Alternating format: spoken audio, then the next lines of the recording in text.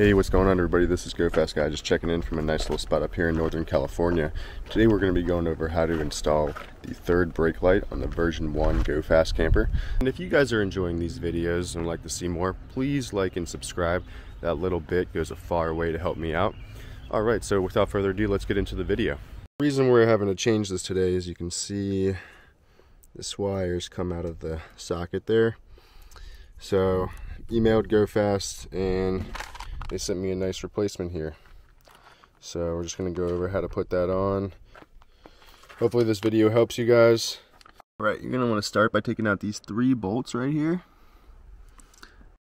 And that's going to loosen up our tail light here. So that just pops right off. Here you can see the old connector, how it's set up. We got the black going to the green line and the red going to the blue. Alright, so we're just going to take this one off and replace it with the new one. You can see we don't have any instructions. Kind of left to figure it out. Take it one step at a time. First I'm going to take the black off the green line.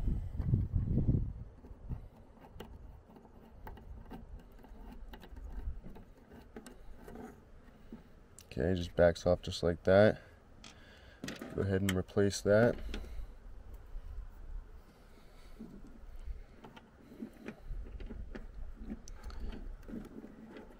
Put it in relatively the same spot.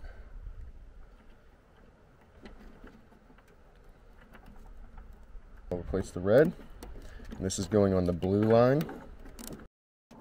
Alright, so we just got those nice and snug, not too tight. What I kind of do here is just shove it up in this little space there, and then I'm going to put the light back together.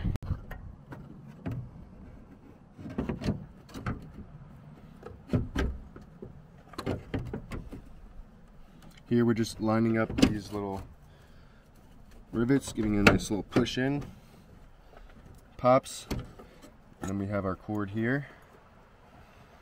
So once you get it connected there, you can actually just, what I like to,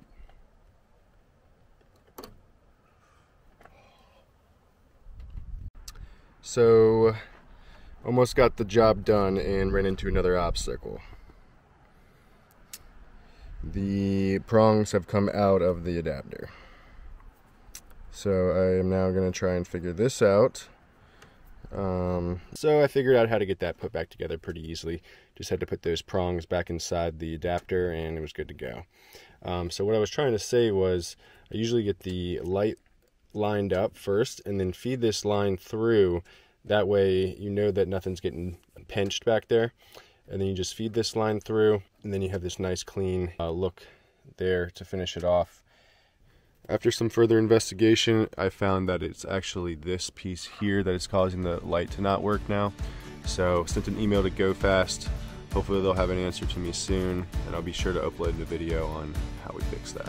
Alright guys, that about wraps it up. Thanks for watching. Remember, like and subscribe if you like these videos and want to see more.